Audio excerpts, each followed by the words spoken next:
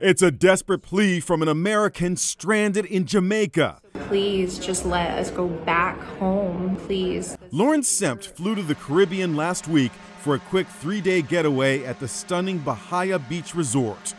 To get back home to Atlanta, she had to take a mandatory COVID test, but it came back positive, and now she's stuck in Jamaica. I've already quarantined for 5 days. She posted this appeal on Facebook, showing a negative COVID rapid test, but it doesn't matter. She's bound by the strict guidelines of the local authorities. Now you've got to wait another 5 days, and then you've got to wait for the Ministry of Health to issue you a fit to fly certificate. I'm begging you, Jamaica, to please let Americans out.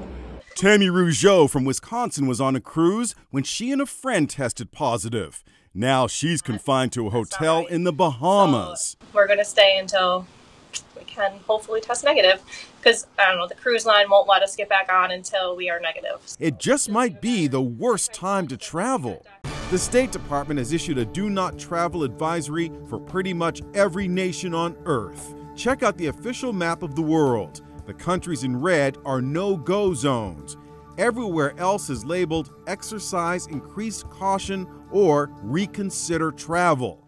Stand-up comic Jen Murphy got stranded on a cruise ship. I knew I was taking a chance. She was booked to perform on the Carnival Freedom, but ended up losing her freedom after testing positive for COVID the day after boarding the ship. She spent 8 days quarantined in the very lowest deck in a cabin with no windows. I haven't been out since.